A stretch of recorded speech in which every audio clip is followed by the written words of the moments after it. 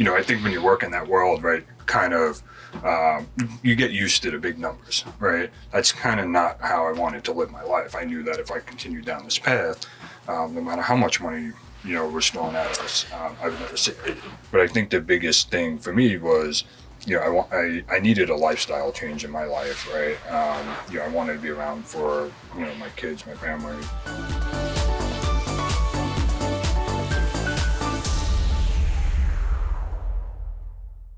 Coming to you from the mobile home park capital of New York City, Staten Island. This is the Mobile Home Park Exchange Podcast. I'm your host, Frank Rizzo. Joining me is my co-host, Eric Busuttil. How are you today, Eric? Doing good, Frank. Great. Eric, we have a very special program today. And it's special because it allows us to actually cover two topics in one episode, which I love because we're able to cover two things at once, which I think, gives you extra value for listening. So the two things we're going to cover today, and one thing we really don't talk a lot about on this program, we share a lot of our experiences and a lot of our, tips from working in the manufactured housing space, but we really have not talked about our team.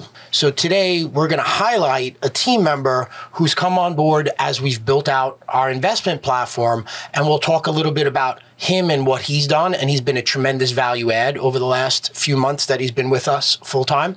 But secondly, and most importantly, I think having him come on is really, I think people, Eric, take a little bit about what we do for granted in the fact that, hey, you and I have been in real estate for each over 20 years. Right.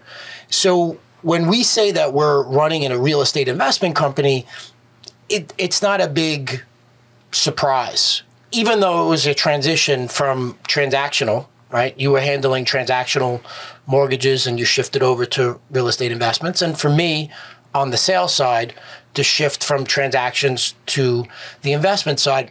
But it's taken as almost, that's what happens. You're in real estate. It's that one catch-all. But, as we talk to Peter Falcone, who's joining us, he actually made that shift that everybody talks about. He moved from the corporate world to working full-time on his investments with us and Stone Capital. So with that, I'm going to introduce a friend and also a partner at Stone Capital, Peter Falcone. How are you today, Peter? Good. Thanks for having me on board, finally. Well, I'm glad you were able to schedule it out and share some time with us today from your busy schedule. Yeah, all right. It's good to be here. And,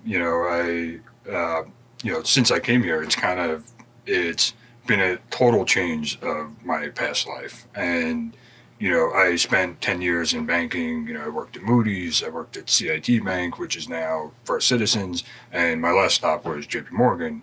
And it's over the 10-year period, right? I had a lot of great experiences, worked on a lot of big transactions, market-moving transactions. When at J.P. Morgan, which was my last stop, we worked on a lot of mergers, a lot of acquisitions, take privates. We financed, the biggest and the best, the 800-pound gorillas in the room, Blackstone, KKR, Brookfield, Cerberus, you name it. We worked with a lot of joint venture partners, and, it's a total change of pace now. At J.P. Morgan, right, we had everything was just one phone call away, walk 10 steps, you get the answer, right? It was just an informational platform built with the biggest and brightest minds, right? But there was always something missing. And, I think when you're doing that and working 16-hour days from 8 a.m. to 11, 12, 2 in the morning, routinely, right? There's always something eating at the back of your mind, and it's what do you really want to do? And, I had a great time there, worked on a lot of great transactions with a lot of great people, especially seeing a headline and like, hey, I worked on that. That was great. And, but I think at the end of the day, I was missing was what I really wanted to do. And that was to be an entrepreneur, be on the investment side, be on the side that my clients were on. And, on top of that, when you're working these long days, right, so when I had my first daughter in April of 2020, two, you know, I saw her for maybe 20 minutes a day, and then I would see her on the weekends, right? And that's kind of not how I wanted to live my life. I knew that if I continued down this path, no matter how much money, you know, was thrown at us, I would never see it.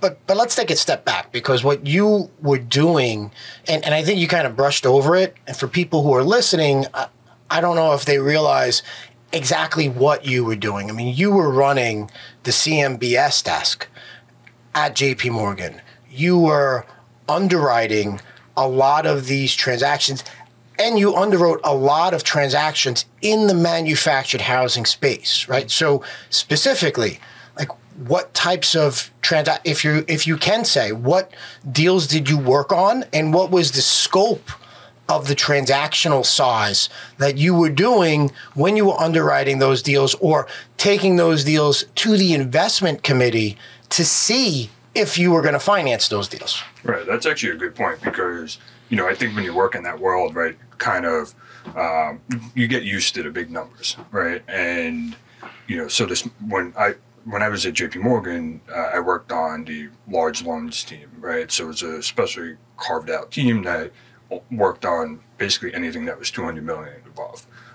You know, I had a couple of smaller deals, for lack of better words, that were, you know, $60 million range. But the largest deal I worked on was over $4 billion. And, you know, that deal, that was a take private. And, you know, we worked on a lot of numerous transactions. We financed half of Vegas Strip. We took private numerous companies. We financed the American Dream Mall that's over here in the Meadowlands. And it's also seen a life cycle too, right? So we finance everything from casinos, hotels, industrial, manufactured housing, multifamily. Self-storage was another big one. It did about $4 billion worth of self-storage, and we had great partners on that too, right? You know, I love working with our clients there. And, you know, they'll eventually be lifelong friendships, right? But, you know, when it came to manufactured housing, that was fantastic. You know, I did 2 of the last 3 securitizations in the past, call it 10 years, at J.P. Morgan, and, you know, one was for Apollo, the other one was for Horizon Land Co., both large transactions. But the most interesting part was like kind of getting to the bottom of barrel and like really understanding MH. And I think the biggest value add, right, was, you know, our exposure to each other prior to those financings, where I was able to learn the ins and outs of the manufactured housing space and be able to really see what's happening at the portfolio level. And, you know, one financing was about 130 properties. The other one was about, say, close to 150 properties. And, you know, it's really understanding the difference between, you know, lot only, park-owned homes, what's the business plan to infill those vacant lots, right? And, you know, being able to hear the clients talk about their business plan and really understanding, okay, like that's actually possible. Right, because a lot of times when you're financing, right, your clients are spinning a bigger business plan to you than what's actually reality. And when they kind of put it together in this space, you know, having learned a lot from you two, it really kind of said, okay, you know, became the go-to for manufactured housing during my tenure there. And so we had a few other deals that we financed and looked at that were on a smaller scale. But at the end of the day, the best part about it was, you know, kind of being the go-to for that. And, you know, when people were looking at a deal, they say, hey, like, you know, here's the situation. Is it possible to bring lot rents from $300 to $500? Like, is that too much over a period of 2 years, 3 years? And you have to, you know, there's, you know, if they go, oh, it's a 50% increase in lot rents, like, is that possible? And, you know, you have to kind of take a step back and say, hey, like, you know, well, sure, it might be 50% increase, but, you know, in actuality, it's a couple $100 and it's bringing it to market lot rent. And so, you know, teaching people to learn, take a step back and see it from a different lens, because they're so used to seeing office rents, multifamily rents, you know, industrial rents increasing, you know, 15% or 20%, right, mark to market, which is bringing it from the current lease to the new lease. You know, these are just eye-popping figures to them. And at the end of the day, thanks to you two, right, I was able to communicate that to my coworkers and colleagues and really spin the business plan. And both of those deals are doing very well right now, that we securitize in the CMBS world. So Pete, you mentioned a lot of, you mentioned several different asset classes that you worked with over the years, right? Casinos, storage facilities, and I look back and we've talked about why we decided to really, delve into the MHP space. But I didn't really have the exposure that you had on that high level to these different asset classes that you have and that you mentioned.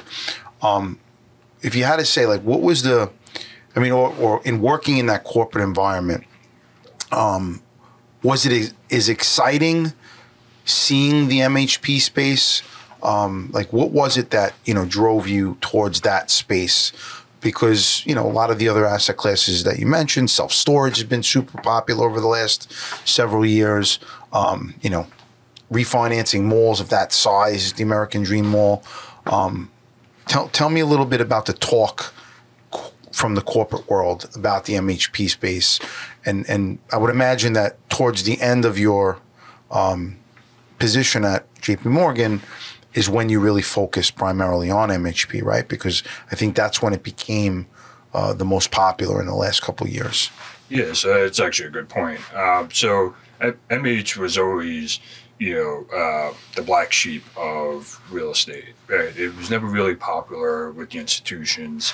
Some institutions dabbled early, which, worked out great for them. But if you're let's say you're taking a regular apartment building, right? You're like, I'm going to put $20,000 a door into each apartment, renovate the kitchen, bathroom, whatever, and then I'm going to increase my rents from $1,500 to $2,000, or something along those lines, and bring it up to market, right? It's all about amenities, and so the difference about MH, which really started picking up steam, I would say, in about 2020. 2021 with the institutions. Everybody wanted to get involved in it. Now you're seeing funds launch, which we obviously launched one of our own that we're currently raising capital for. But the thing about MH is it's really a different asset class in real estate. And the best part about it is, it's known as low-income housing for the most part, right? And there's a few outliers in the U.S. that don't fit in that bucket, but 99.9% of the time, it's creating affordable housing, a community where people can live and really enjoy, right?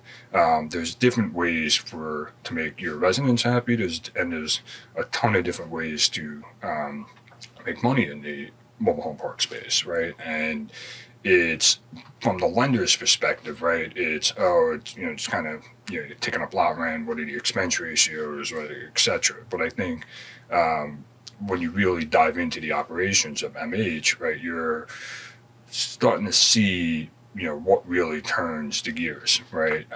You see how much work there really needs to be to bring community from a 1-star community to a 3-star community. You're thinking about infrastructure, you're thinking about homes, right? You're thinking about skirting on homes, you're thinking about where plants and signage are located, right? You're thinking about different amenities that can attract, residents to your community. And, that's kind of what really drives interest in this space. You hit some great points right there. And for us, to get a little personal, we've actually had a relationship for 8 years. So you had been almost like our secret weapon, right? Because you had, from the very beginning, through us knowing each other through mutual acquaintances and sitting down, you had been participating with us on the investor side, right? As a limited partner with us on a lot of our syndicated deals. And, our model has always been very inclusive with the people that we're involved with. So if people wanted to be involved, we love sharing and kind of showing people what we're doing and educating them along the way, because when you have strong-minded people or people who could bring a different skill set, I'm a firm believer, and Eric shares this, that, iron sharpens iron and it makes you better. And so we would go through a lot of the opportunities that, that would come to us, and you would underwrite with us even before being part of the team, like being officially part of the team, but you were always there in the background. So you were kind of allowing us to have this, we had this institutional look at the assets that we were acquiring that we were able to share with our other partners on these opportunities. But as you mentioned, you had a Rolodex of deals and, obviously other funds and investment companies that you were participating with, and that you had obviously facilitated some very large transactions. So what drove you to choose, because you obviously had options, what drove you to choose Stone Capital or to join, Eric and, myself on this journey? I think that's a great point, right? Being at the institutional level, right, the money was unlimited, right? And, the harder you worked, the more you made.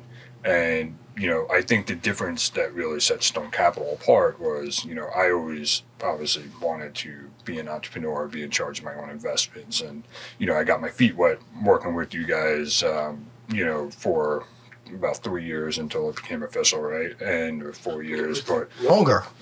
Right, on the LP side, I did my first investment with you guys and, started to really understand, kind of how it worked, right? And then, once COVID hit, we kind of got more involved. But I think the biggest thing for me was, I needed a lifestyle change in my life, right? I wanted to be around for, my kids, my family. But with Stone Capital, right, what really set Stone Capital apart from everything else was the fact that, we're really inclusive when it comes to our investors. And, you see all these ads for passive real estate investing, right? But how many of those firms can really pick up the phone and talk to the principals involved? The principals invite you on their trips, right? The principals, ask, this for you to come in and, we walk you through the business plans, right? You really get excited. I think that's kind of what set it apart, right? Was the fact that, hey, we're a great team. We've got 40-ish employees, I think a tad over that. But at the end of the day, it was what value we can bring to our investors and really kind of growing the investor base and growing the platform and the success that we've had to date. Pete, you've definitely brought some big value to our team. And I think, for me anyway, and you asking them that question, Frank, same thing for me. I always wanted to be an entrepreneur. You really want to be around people that are going to sharpen you and work hard and, kind of have the same vision and goals. And, you've definitely come in and I don't want to say you work as hard as me, but you almost work as hard as me.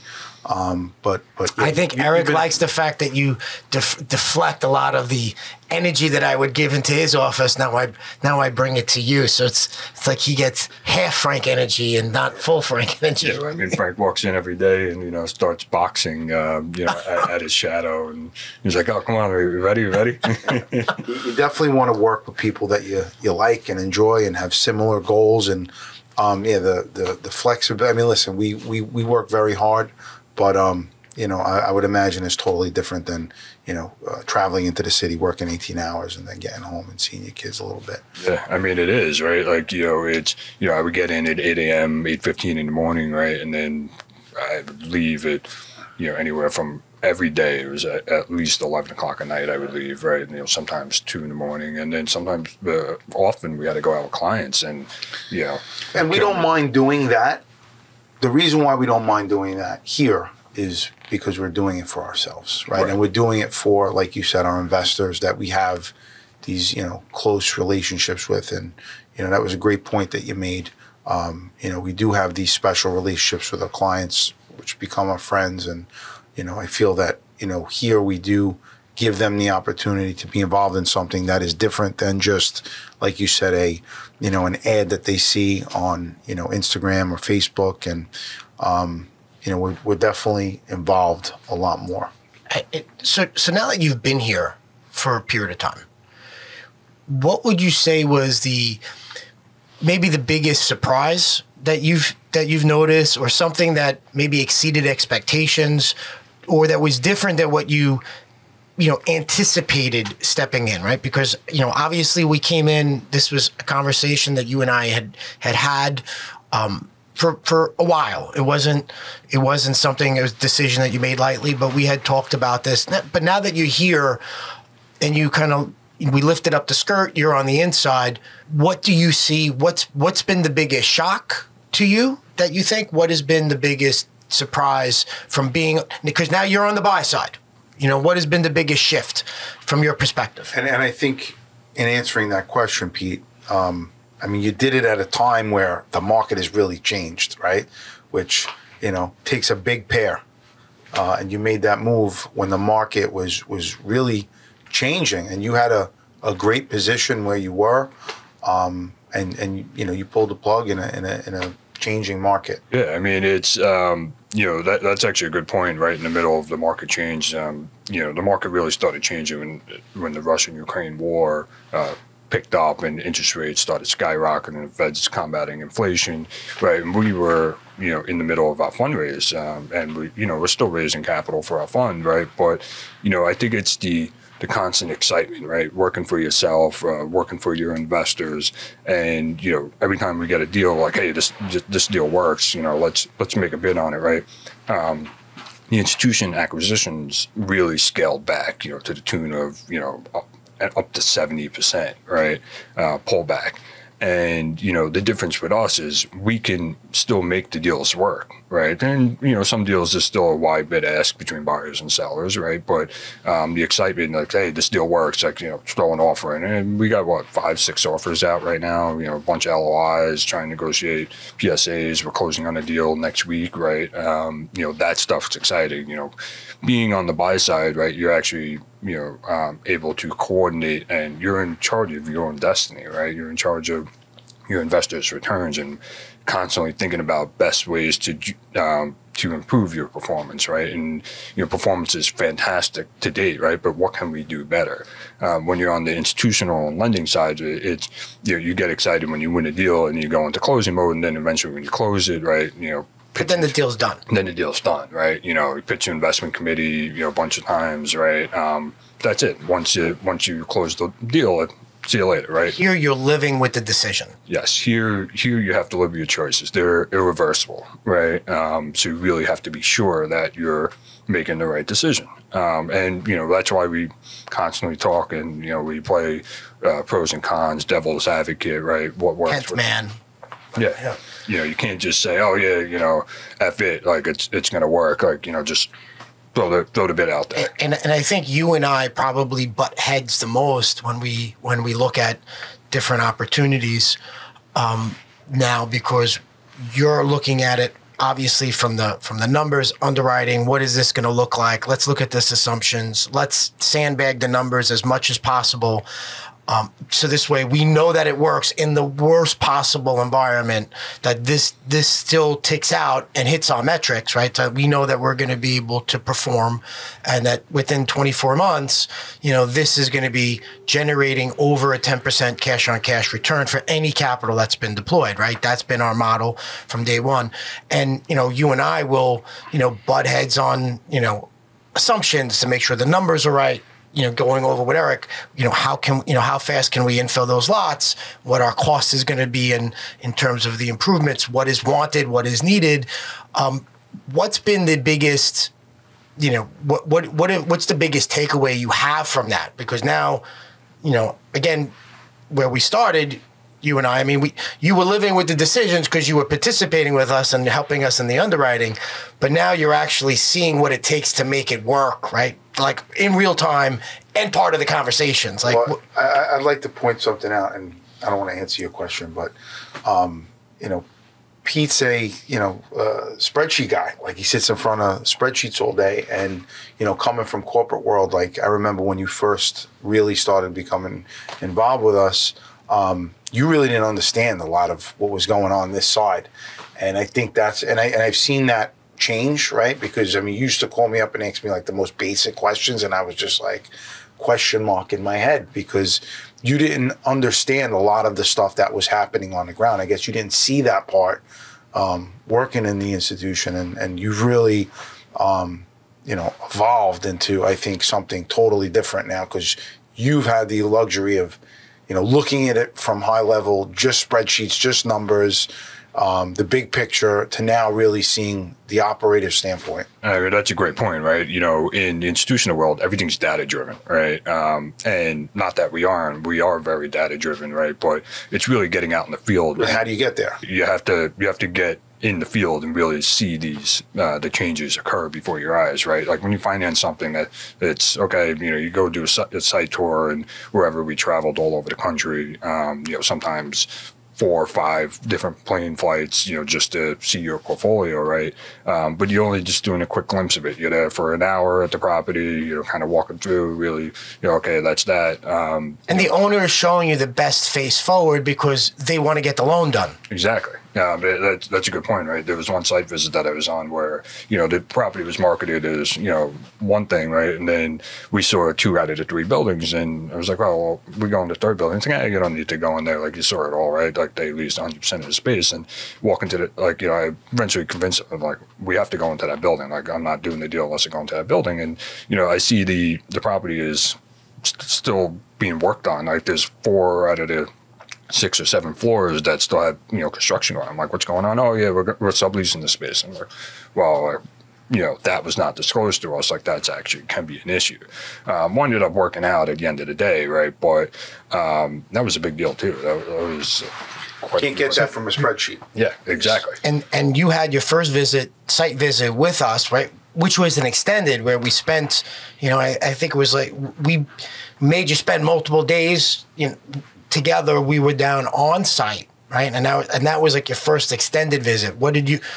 How did that change your thought process in that time? Right. And so I think the biggest thing about my first site visit, right, was that it's not just a numbers game, right? It could work on a spreadsheet. It could work, when you're reviewing the P&Ls every month, right? But really being on site helps you understand the operations, the scale of the operations that we have, the changes that we really make from a property that is a 1-star property neglected by the, previous sellers, to what we do, right? We're changing the infrastructure, right? The time frame to execute the business plan. Once you change the infrastructure, then what can you do, right? And it's really trying to run as many parallel processes as possible in order to really drive revenue and performance at the properties.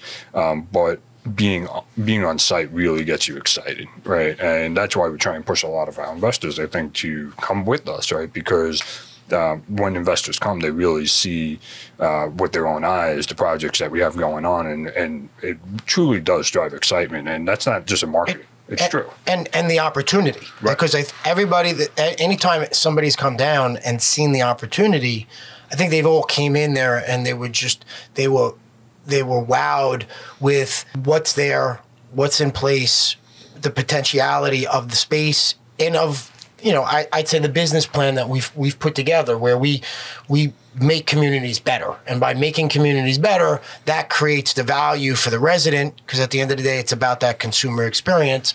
And that makes them want to stay and become more attached and tethered to what we're trying to build. Right. So that's been great. So I'm going to say this. I mean, one of the big value adds we had last year, and I would say probably the most important thing we did. I mean, I know we launched our inaugural fund, but to build out that platform, it's putting the right people in place.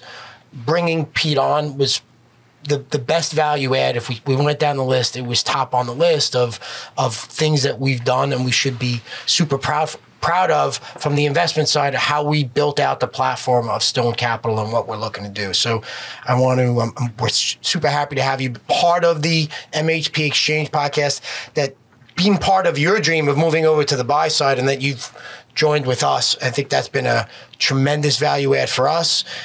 We're looking for great things to happen with that, Pete, and we're expecting great things with you on board. Eric, anything you'd like to add? No, I think you hit it on the head. Talk about value add. Pete is the epitome of value add for us. We definitely learned a lot from you, and I really enjoy you getting on Frank a lot and taking a lot of that off my plate. But that's what investing should be about. It should be about living the American dream, moving over to the buy side and being able to control your own destiny, right? And that's why we do what we do, to put you on the path to financial freedom. So if you have a question about anything we talked about in this episode, hit one of the links below. DM us your questions. We love to answer some of your questions, and share your story with us as well. If you've moved over to the buy side, or if you're looking to escape your 9 to 5 and want to know how, reach out to the MHP Exchange Podcast, the MHPExchange.com, your source for news, information, education, and listings in the MHP space. This is Frank Rizzo, and this is the MHP Exchange Podcast. Until next time.